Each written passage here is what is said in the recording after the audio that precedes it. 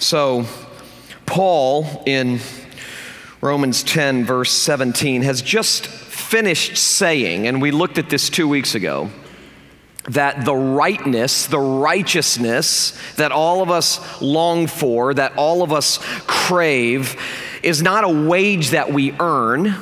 It's a gift that we receive. And we looked at this a couple of weeks ago, talking about righteousness, and that's somewhat of a big theological, biblical word, and it's not part of our everyday use. But when we began to dissect what righteousness really is and what it looks like, we concluded that all of us long for it. All of us crave it. We long to be right. We don't want to be on the wrong side of things. We want ourselves to be right. We want our children to be right. We want our lives to be right. And we spend so much time and energy trying to secure righteousness for ourselves. And Paul says in Romans chapter 10 that the righteousness that we long for, the righteousness that we desperately seek, the righteousness that we crave is not a wage that we earn. It's not something we can go out and get on our own, but rather it's a gift that we receive. It's a gift of grace that we receive by the gift of faith, he says in verse 17, which only comes from the preaching of the gospel. And so what he says in verse 17 is that God awakens faith, opens the eyes of faith so that we can see that the rightness that we long for is something that we receive from God. It's not something we have to earn. God awakens faith. He opens the eyes of faith through the preaching of Jesus. He makes that very clear in verse 17. He says, so faith comes from hearing, and hearing through the word of Christ, or the word about Christ. So when we hear that there was one who came outside of us to secure a righteousness for us, God uses that by his Spirit to open our eyes, and now we see that Jesus has come to do for us what we could never do for ourselves, and the burden rolls off of our back and we're set free. God awakens faith through the preaching of grace. But now he says in these verses that there were those back in the day who heard the word about Christ and did not believe. It was preached to them, and they did not believe. So look at what he says in verse 18. But I ask, have they not heard? Indeed they have. Their voice has gone out to all the earth, and their words to the end of the world. In other words, there were people back in the day who heard the gospel, who heard about what God has done, what God will do, and they did not believe. It fell on deaf ears. And we see that in other places throughout the Bible. Jesus tells parables about the word of grace, the good news that goes out, and some of it falls on this kind of ground, and some of it falls on this kind of ground, and some of it falls on this kind of ground. So he's not saying that everyone who hears will automatically be awakened. There are some, he says, who heard and who were not awakened, who did not see, who did not believe as a result of hearing what God had done for them. And so it begs the question, what is it from a human standpoint? What is it from a human standpoint that blocks belief in God's gift of righteousness or gift of rightness? Because if you're like me, there are people in your life who you may have said 1,000 times, this is what Jesus has come to do for sinners like you and me. And you have painstakingly explained the good news that God is a rescuing God, that God has come to set people free, that God has come to liberate the oppressed and open blind eyes. And they look at you like you're nuts. They don't believe it. They can't see it. They don't understand what you understand. And they are perpetually plagued by unbelief. And so not only was it true back then, but it's also true today. It's true in your life. It's true in my life, that there are people who hear and don't believe. So it begs the question, what is it from a human standpoint that blocks belief? What is it from a human standpoint that keeps people from believing? What is it that blocks people from seeing God's gift of righteousness? And it's not, okay, let me tell you first what it's not. If you look at verse 21, it's not that God doesn't freely offer it. Look at what he says in verse 21. But of Israel, he says, all day long I have held out my hands to a disobedient and contrary people. So, in a sense, from a human standpoint, you can't blame God for unbelief. Okay, now we know that God is sovereign. God is the one who is sovereignly in charge of opening blind eyes and softening hard hearts, that if you believe today, it's not the result of some faith you mustered up on your own, as we looked at a couple weeks ago in Ephesians. For it is by grace you have been saved through faith, and even this gift of faith doesn't come from you. It's a gift from God. And so we know from a divine standpoint, from a God standpoint, from a behind the scenes standpoint, that if you and I believe, it's a result of God causing us to believe, awakening us and raising us from death to life. But from a human standpoint, you can't blame God. You can't say, well, I mean, God never offered. Because he says very, very plainly here in verse 21, and there are lots of other places in the Bible where here he says, all day long I have held out my hands. I have offered this gift of rightness, this gift of righteousness to a disobedient and contrary people. So we know that the reason is not because God doesn't freely offer it. If you go back to Romans 10 verse 3, we get a clue into what it is that blocks belief. What is it that keeps us enslaved? What is it? What is that thing that blocks belief, keeps us enslaved, keeps us burdened by the pressure to secure our own rightness, to secure our own worth and value, to justify ourselves, to validate our existence by who we are and what we can become? What is it that gets in the way? What is it that blocks that? Well, remember, if you go back to Romans 10:3, he tells us basically trusting in your own work blinds you from believing in God's work for you. Trusting in yourself, banking on you rather than banking on Jesus. Banking on your work, banking on your activity, banking on your efforts rather than banking everything on Jesus, betting it all on Christ.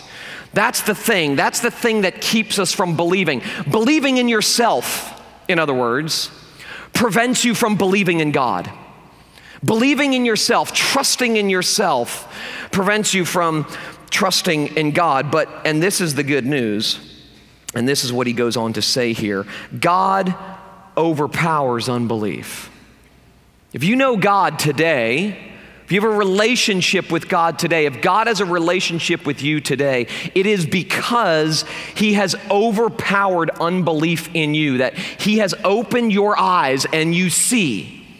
He is the one who came to rescue you. His love is unilateral. It's one way. It's descending one-way love. And that descending one-way love is what made you alive. Paul says that also in Ephesians chapter 2, that you were dead, but God made you alive. God raised you from the dead. And so what we find here is that God overpowers unbelief. God is capable of overpowering unbelief. He opens blind eyes and he softens hard hearts. And Paul illustrates this by telling a very old but familiar story. He harkens back to 1 Kings chapter 18 and 19, where King Ahab introduced Baal worship. Baal was a big, he was like the super idol of the day, all right? And King Ahab introduced Baal worship to Israel. And my favorite part of that story from the time I was a kid is the part of the story where there's this contest between Elijah and the priests of Baal. And this is basically the way that it went. Okay, in order to prove who was really God, they set up a contest. All right, it was like a, what would it be like? A contest, okay? And they set up this contest, and basically this is the way that it went. Each group, okay, you've got Elijah over here, represents God. You've got the priests of Baal, the idol over here, they represent Baal. And both of them are competing to show which God is the real God. Is God the real God, or is Baal the idol the real God? And so each group takes a bull. If you remember the story, each group takes a bull and lays it on an altar of wood. And they're each going to call out to their God, either Baal or God, and whoever can summon the fire required to burn the sacrifice wins. Okay, so you've got the priests of Baal over here. You've got Elijah over here. They both have their separate altars.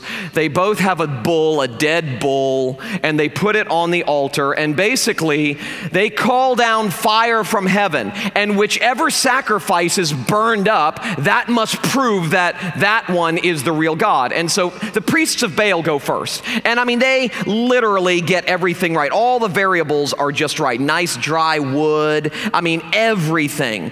And they call out. You know, oh, Baal. I remember my mother telling me this story when I was a kid, and she told it so phenomenally well. But you know, oh, Baal, come. They're begging Baal to send fire, and nothing. Okay, obviously nothing. It's like a stone. So nothing happens. And they keep calling and calling and calling hour after hour, and nothing's happening. So Elijah, like the good, pious, holy man that he is, begins mocking them, all right? And he basically says stuff like, shout a little bit louder. Maybe he can't hear you. Maybe he's sleeping. And then he goes on to say, just wait a second. Maybe he's in the bathroom. He'll be back in a second. Okay? So he's just mocking him, you know, mocking him, saying, I mean, come on. Where is this God of yours? Baal, where is he? And then it's Elijah's turn. Nothing happens, okay? Fire never comes. Everything remains as is on the altar. And then it's Elijah's turn. And instead of gathering all the dry wood and making sure all the variables were just right, Elijah does something pretty remarkable. He orders a trench built around the altar, and he orders 4 large jars of water poured over everything. The altar, the wood, the bull, you name it. And then he orders 4 more jars of water poured over everything, and then 4 more big jars of water poured over everything. So much water was poured over this altar that the trench around the altar that he had built was filled with water and overflowing. Okay, it was drenched. I mean, soaked. Absolutely soaked. And he wants to make a point. He wants to say that, you know, it's not because of the wood, and it's not because of the bull, and it's not because the altar's just right. I am going to stack the odds against God and show you that God and God alone is the real God. And so, of course, Elijah calls on God and calls on fire from God to burn up everything. And immediately, fire from heaven comes down, not only burns up the altar, not only burns up the bull, not only burns up all of the wet wood, but it says it was so hot, the fire was so hot that it actually caused the water that was all in the trench to evaporate. Okay, it was gone. It even says that the dust around it was burnt up. Okay, so I mean, everything's just gone, burnt to a crisp. And as a result, the real God demonstrates that he is God. Well, some time passes. I mean, you see, this is like in a sense, like the God showing himself. It's the preaching of the gospel. It's in front of the nation, and the priests of Baal and Baal himself are soundly defeated. And these people still did not believe. They still didn't believe. You know, I mean, at that point, you would think they would go, okay, we get it. All right. Baal is nothing more than a stone. God is the real God. But what you find when you go on in chapter 19, what you discover is that Elijah still feels alone. It's like he's the only one left that believes in God. After God's unbelievable demonstration of power, after God's unbelievable demonstration that he is the real God, Elijah feels totally alone. Like, I am the only one left who believes. And he says that in our verses here, where Paul quotes him in saying in verse 3, Lord, they have killed your prophets, they have demolished your altars, and I alone am left, and they seek my life. Or back, if you go back to Kings 19, verse 14, the people of Israel have forsaken your covenant, thrown down your altars, and killed your prophets with the sword, and I, even I only am left, and now they're trying to kill me. They're trying to kill me. So Elijah feels alone. He feels like he's done everything he can do. These people are still hard-hearted and blind. They don't see. I mean, think about his job description? He's a prophet. What's his job? His job is to speak on behalf of God to the people of God. And he has categorically failed as a preacher. Okay, I remember when God commissioned Isaiah, and he says, hey, listen, I want you to be my spokesperson. I want you to be the one who tells my people who I am and what I've done and what I plan to do. And Isaiah is a little bit resistant at first, of course, but he finally says, okay. And God says, oh, by the way, no one's ever going to listen to a word you say. I mean, no one's ever going to listen to you. Your conversion rate in terms of people who believe is going to be 0, all right? I mean, for whatever reason, and he never really explains to Isaiah, for whatever reason, God chose to speak his truth through the prophet Isaiah, and no one would believe, all right? So here Elijah's kind of in the same boat. All right, I mean, he has done everything he could do. His job description is preacher to Israel. That's your job description, preacher to Israel. And no one believes, and he feels like a failure. I mean, he feels absolutely alone. Like, no one's listened to me, no one believes in you as a result of anything that I've said. I feel like a complete failure. And notice what God says. In response to Elijah, he says, I have kept for myself 7,000 men who have not bowed the knee to Baal. And Paul says in verse 5 of these verses, so too at the present time there is a remnant chosen by grace. And then he reiterates in verse 6 here what he said in chapter 10, verse 3, when he says, but if it is by grace, it is no longer on the basis of works, otherwise grace would no longer be grace. In other words, what was blocking these people from believing? You go back to 10:3, Romans 10 verse 3, Paul tells us there as well. What's blocking these people from believing is their trust in their own works. Their trust in themselves, they're banking on themselves. That's what's keeping them from believing, which is the antithesis of what Paul says here, being chosen by grace. And so he says very plainly in verse 6, but if it is by grace, it is no longer on the basis of works, otherwise grace would no longer be grace. I'm going to get back to that in a minute, but let me just say this. Lots of people inside the church, or people who grew up in church, read this verse and say, well, he's just talking about our initial conversion. You know, that moment when God saved us. And most of us who grew up, at least in Protestant circles, would say, of course we believe that, you know?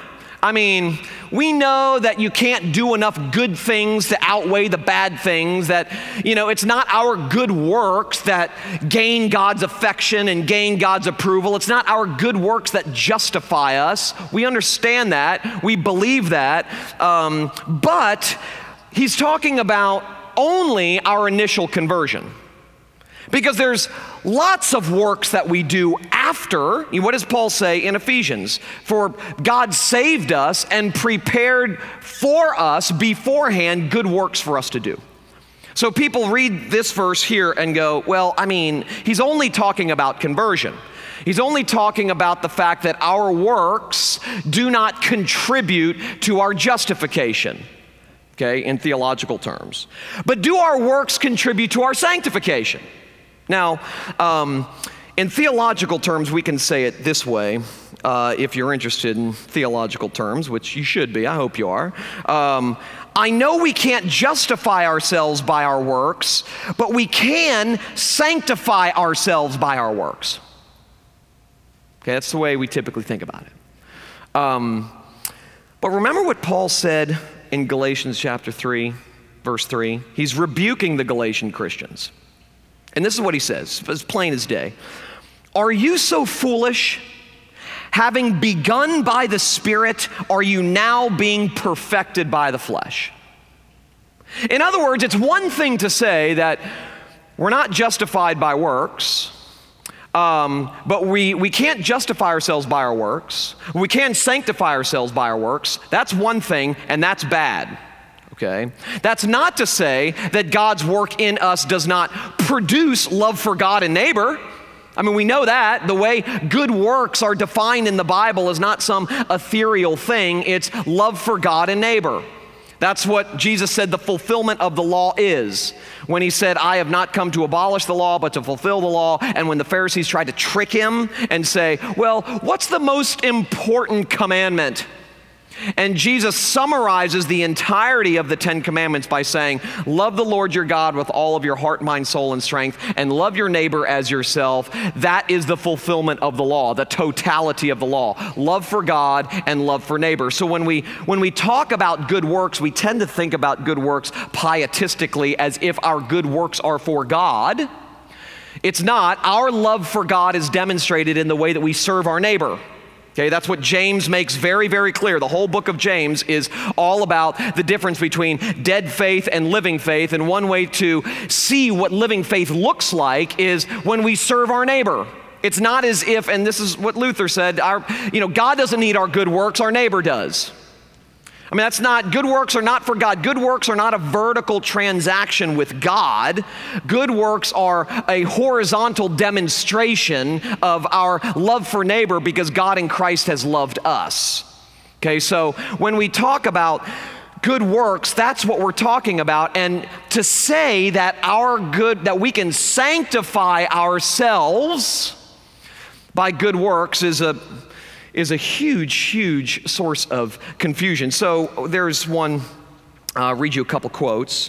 One Dutch theologian that I've quoted before, who is now dead, named Herman Bavinck, he put it this way: sanctification, as well as justification, is a gift purely of grace.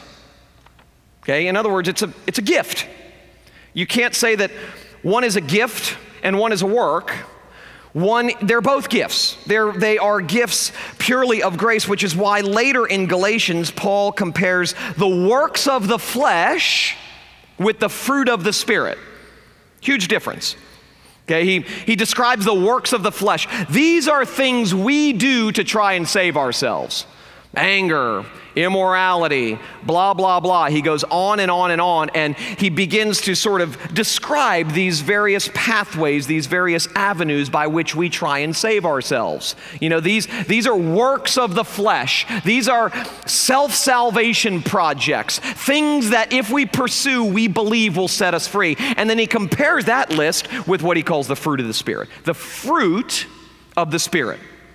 Works of the flesh, this is what we do, and it gets us into a heap of trouble.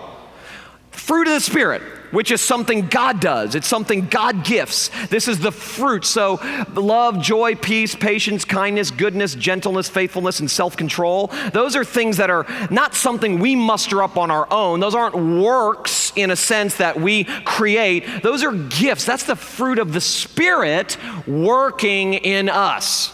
So when Paul says in Philippians that we work out our salvation with fear and trembling, and then he adds to that, for it is God who works in you.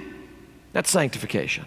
It is God who works in you to will and to do according to his good pleasure. And so what Paul is saying is that birth and growth is a gift from God, and the thing that gets in the way of birth also gets in the way of growth, banking on our works rather than God's grace. For if it is by works, it can no longer be by grace. So Martin Lloyd-Jones, another quote, Martin Lloyd-Jones put it this way. I love this quote. Martin Lloyd-Jones, who was a amazing preacher from back in the 1900s, put it this way. He says it. We can put it this way. The man who has faith is the man who is no longer looking at himself and no longer looking to himself. He no longer looks at anything he once was. He does not look at what he is now. He does not even look at what he hopes to be as the result of his own efforts. He looks entirely to the Lord Jesus Christ and his finished work and rests on that alone. He stops saying things like, ah, yes, I used to commit terrible sins, but now I have done this and that. if he goes on saying those kinds of things, he has not got faith. Faith speaks in an entirely different manner and makes a man say, yes, I have sinned grievously. I have lived a life of sin, yet I know that I am a child of God because I am not resting on any righteousness of my own. My righteousness is in Jesus Christ, and God has put that to my account. So what he's describing there and what Paul's describing here is that whether you're talking about birth or growth, in theological terms, whether you're talking about regeneration or sanctification, justification or sanctification, whatever the case may be, both are gifts of grace. And if we begin to go backwards and bank on our own works, grace ceases to be grace, Paul makes clear. So if that's the case, then who are the kinds of people God gives faith to? I just said a few minutes ago that unbelief is what blocks our seeing God and knowing God and seeing what God has given to sinners like me in the person and work of Jesus. It's unbelief. It's unbelief that keeps us burdened. It's unbelief that keeps us enslaved, because when we don't believe in God's work, we have to bank on our own work. And it's our own work that burdens us and puts pressure on us, and now we have to set ourselves free. We have to rescue ourselves. We have to save ourselves. So who are the kinds of people that God gives faith to? And this is the part of this passage that I absolutely love, because at first glance, it might look like God gives faith to the good people. You know, we read the Elijah story, and it sounds like there were 7,000 good people left. Elijah's not the only one after all. God says, oh, there's 7,000. You're not the only good person here, good boy. There's 7,000 other good boys here, okay? So it sounds like God gives faith to the good people. And then we read what Paul says about the people in his day, and it seems like Paul is saying, there are some good people left. There's a remnant. There's still a remnant. There are some good people left. There are good people left in this world. And it's the good people that get God's attention. Remember when we looked at the Noah story last fall, or the fall before that, or the fall before that? I don't remember. They all start running together in my mind. But remember, it's very easy to go back and read the Noah story where it says, and Noah found favor in the eyes of God.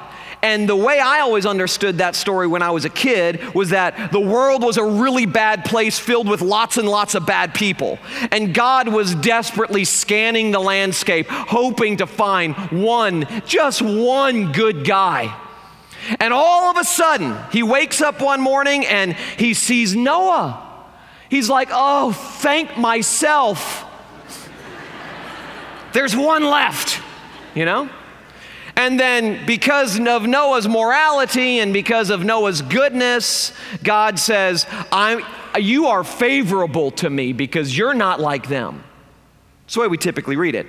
But I mentioned back then that if you go back and read it in context, you got to read a couple verses before that, where basically the Bible says everyone was evil.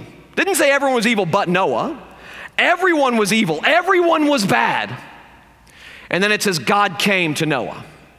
It was God's love of Noah that made Noah righteous. It was not Noah's righteousness that made God love him. And that's consistent with the rest of the Bible.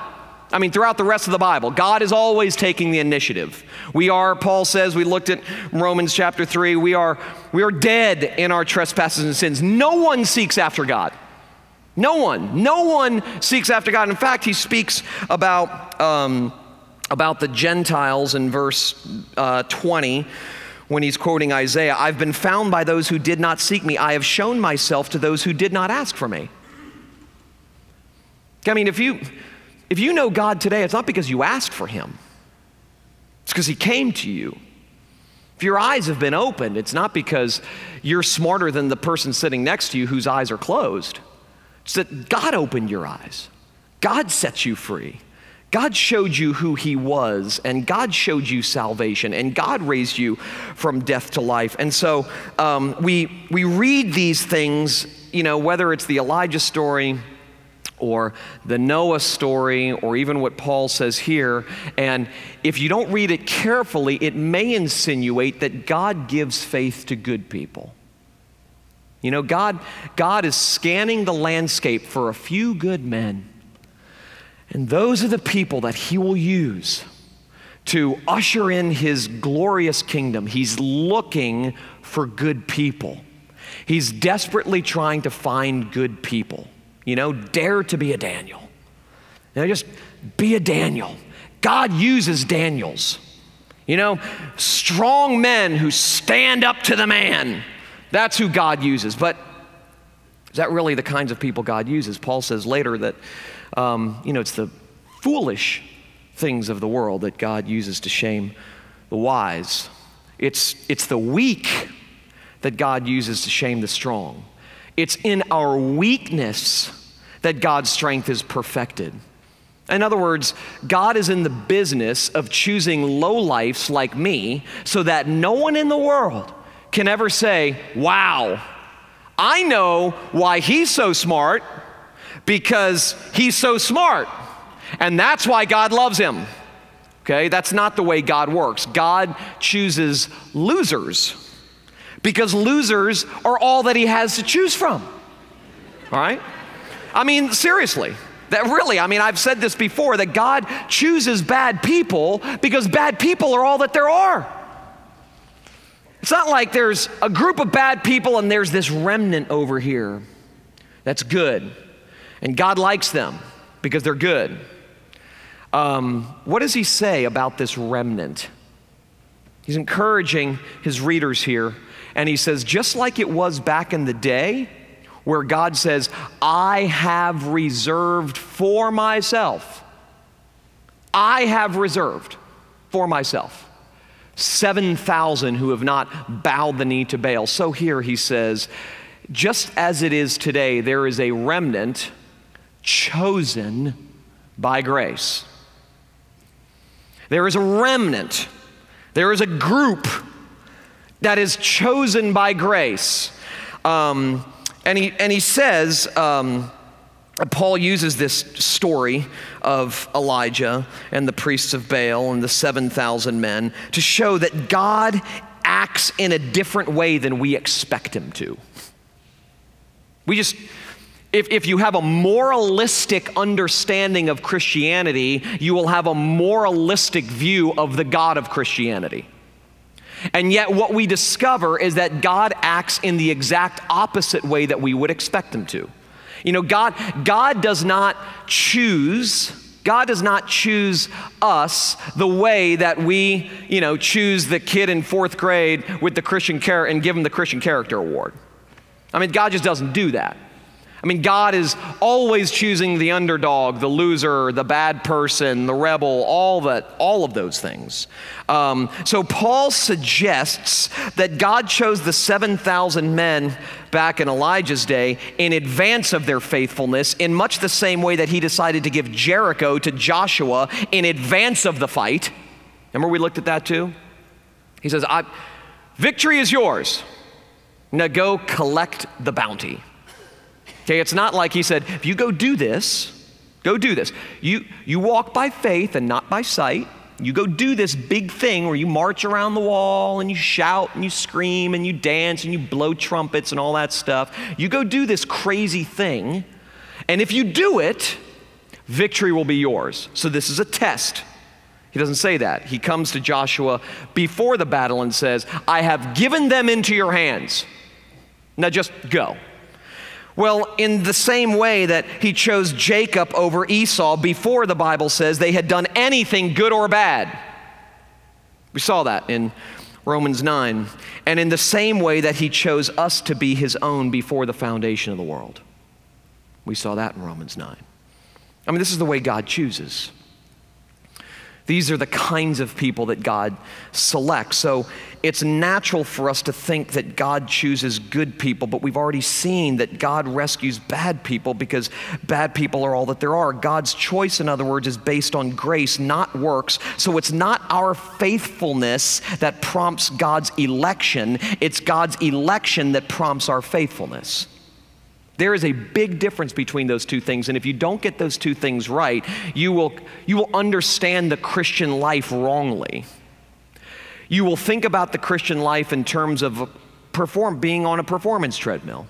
So much good for me generates so much favor from God, so much bad for me generates so much disfavor from God, that God's love for me and acceptance of me is ultimately anchored in how I perform rather than how Jesus has performed for me. That God's love to me is dependent on my love for him. But the fact of the matter is, God's love for us, and you know this, 1 John tells us this in chapter 4, God's love for us does not depend on our love for him. Our love for him depends on his love for us. That might just seem like a cute turn of phrase, but that defines the way you think about God, the way you think about the Christian life. Because our natural default mode, because we're conditional people, and God's love is an unconditional power and person, our natural default mode is to simply think, God's love for me is dependent on my love for him. So on those days when I am really loving God well by serving my neighbor and being selfless and being kind and gentle and all of those things, God loves me more on those days. And on those days when I wake up kind of grumpy and I look over at my spouse and I'm like, you again, And I go downstairs and you see your kids and you're like, oh my gosh, you've ruined my life. And, you go to work and you're like, I don't like any of these people. You're driving to work. I don't like any of these people. It's so, you don't wake up and have your quiet time, and you don't do all the things that you were told to do in youth group growing up. When you're not doing, on the day when you're not doing those things, is it not true that you think, well, God's just ticked? He's ticked at me. He doesn't want to have anything to do with me today. He doesn't want to have anything to do with me today. I've told you that story about Jerry Bridges, who's written a number of fantastic books, and in his book, I think it's Transforming Grace, he tells the story that he tells whenever he goes on the road, where he asks this question, let's take two different kinds of days, a good spiritual day and a bad spiritual day. Good spiritual day, you wake up. Your alarm clock goes off at 5:30 in the morning because that's when all godly people wake up. And you get up out of bed with a smile on your face, and in your heart, you're praising Jesus, and you grab your Bible, and you grab a cup of coffee, and you go out, and you have a remarkable quiet time, and your quiet time, I love that, quiet time. I love quiet time. Whether it has anything to do with God or not, I love quiet time. You have you go, you read your Bible, you pray. Your wife or your husband finally wakes up and you're kind and you're nice, and your kids finally get up and they're getting ready for school and you're nice and you're kind, and you get in your car to go to work, and you're playing Amy Grant all the way there, and you get to work and you're just, you're kind to everybody, you're loving everybody, you're just, in your heart, you're just really thanking God for the life that he's given you. That's a good spiritual day. At the end of that day, God gives you an opportunity to share the gospel with an unbelieving coworker friend of yours, okay? Bad spiritual day. You wake up, you're grumpy. Really, really grumpy. You're not thanking God for your spouse. You're not thanking God for your kids. You don't even want to read your Bible because God kind of ticks you off yourself, You don't pray except to say, why have you given me this woman or this man, like Adam did in the garden. It's you who gave me her. It's your fault. You're sort of grumpy and you're moaning and you're groaning. You're thinking about work and all the people you hate there. You get in your car. You're not listening to Amy Grant. You're listening to Highway to Hell by AC/DC, blaring it all the way there, all right? Which is very therapeutic, by the way, sometimes.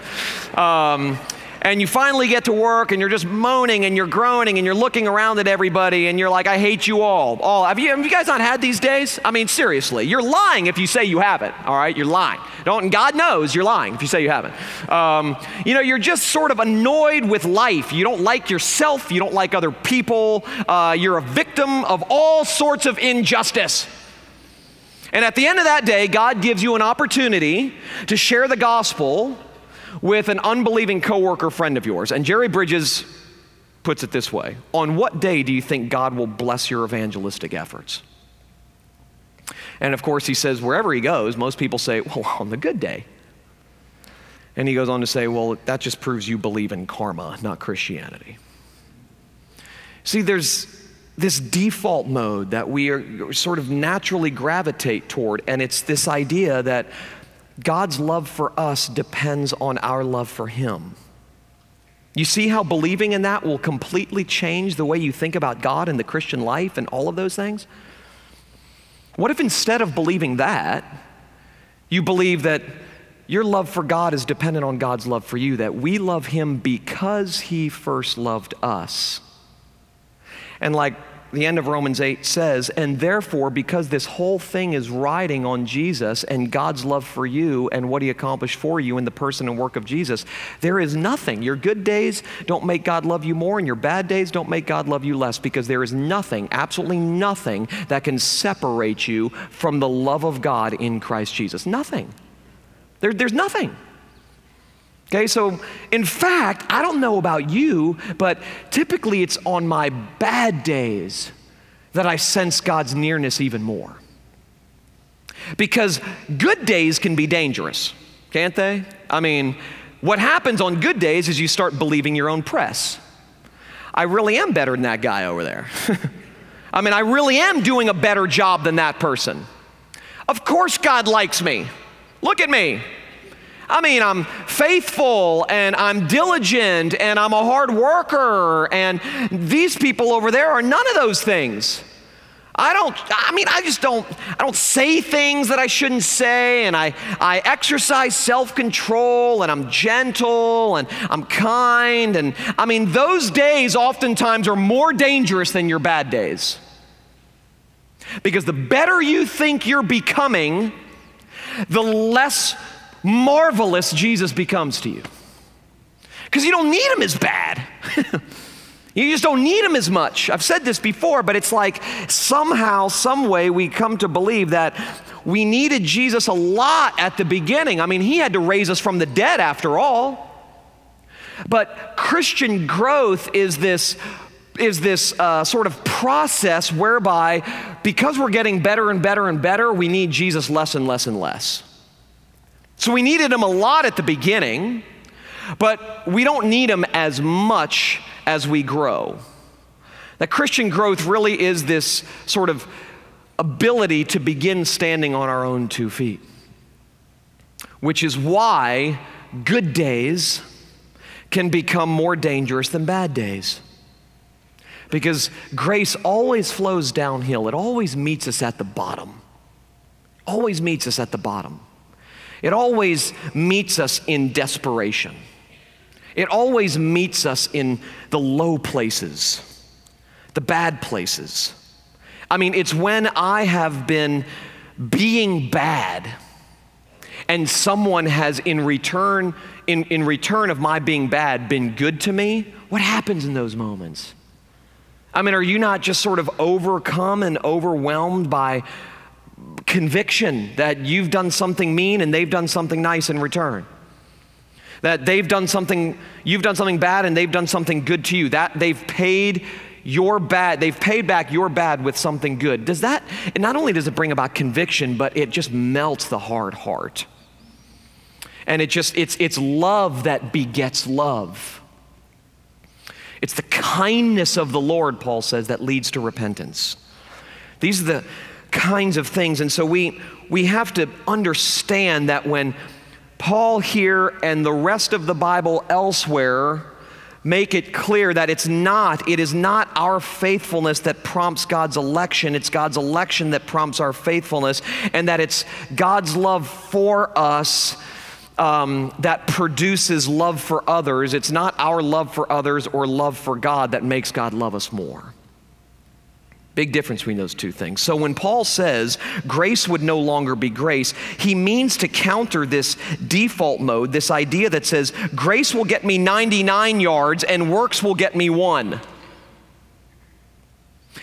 But you see, if grace is in response to even one work, it ceases to be grace completely, because the 1 yard you have to go determines everything else. I mean, if you're a football fan, you know 99 yards is not enough. It's not enough. I mean, this is what, back in the Reformation times, this is what Erasmus and Martin Luther argued about during the Reformation, and it's an argument that continues today, whether people even know who Erasmus is. I thank God my mother had a choice when she named me, all right? She had her choice of church history heroes. She was studying an early church father by the name of Tertullian when she was pregnant with me. She didn't know if I was going to be a boy or a girl. This is before those times where you could figure that stuff out beforehand. And she prayed, and she said, God, if this child growing in my womb happens to be a boy, I want him to be just like Tertullian. So July 13th, 1972, mark it down. That means a month and a half from now is my birthday. I popped out, boom, you know, ready to roll. Smile on my face like, what's next, you know? My mom says that was the look on my face when I came out. Wasn't like, you know, most kids come out crying. They just gone through a very traumatic experience making their way down the birth canal. You know, their heads are kind of cone-shaped and they're all, you know, my mom says I came out like this. What's next, you know? So I came out July 13th, 1972, and my mom named me William Graham Tullian Tchividjian, you know, and thankfully, you know, after the drugs wore off 2 days later, she dropped the tur. Thank God, all right? And then instead of making my life easier, since she knew I had inherited this laborious, horrible last name, so she could have just called me by my first name, Bill, you know, or Will, they decided to refer to me from the time I was born by my middle name, Tullian. Well, she had choices. I'm actually glad she chose Tullian because it could have been Erasmus, you know? You imagine Pastor Erasmus? Would have been even worse. Anyway, all right, all that to say, this is the very thing that Erasmus and Luther were arguing about during the Reformation, and it's an argument that continues today because this is what Erasmus was saying. A little church history lesson. Erasmus was saying something that you've heard a million times. You just need to do this one easy thing. Accept God. Make that one good choice, and God will do the rest. You know, just make that choice. You just make the choice, and God will do the rest. And Luther was just hopping mad when he heard this because he basically said, if you're going to make salvation dependent on works, at least make it hard. That's cheap salvation. All you got to do is this one thing. You know, you have to do something, but it's just this one cheap, easy thing. And Luther's point was, no, salvation is not easy. It's not even hard. It's impossible. Which is why Jesus didn't simply give us great field position.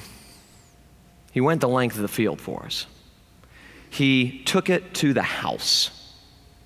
Okay, wasn't like he returned the punt to the 2-yard line and said, I've given you great field position. Surely you can punch it in from here. Okay? I mean, Jesus didn't come to give you and I great field position. He took it the length of the field, and that's what this means, that the gospel is not a story of God meeting sinners halfway. The gospel is not God will love us a lot if we love him a little. The gospel is while we were yet sinners, Christ died for us. Now, while we were at our worst, God gave us his best. That we weren't seeking him, crying out for him. We oftentimes seek the gifts that only God can give, but we're not seeking God. That's a different thing.